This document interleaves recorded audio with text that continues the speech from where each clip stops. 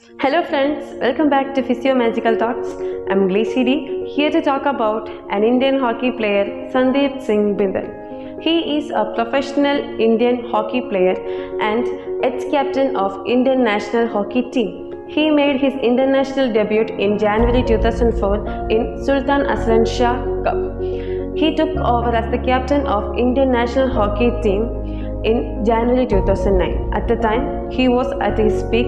He was said as the best speed in the world in drag flick. On 22nd August 2006, Singh was seriously injured after being hit by an accidental gunshot in Shatabadi train while on his way to join the national team. Singh was almost paralyzed and spent 2 years of his life on wheelchair. After Sandeep Singh Bindal not only recovered, the Indian men's national hockey team had qualified the Summer Olympics in London after a gap of 8 years. The team had a resounding victory against France by beating France for 8-4-1 goals. The drag flicker Singh had starred by scoring 5 goals and a hat-trick against France in the tournament.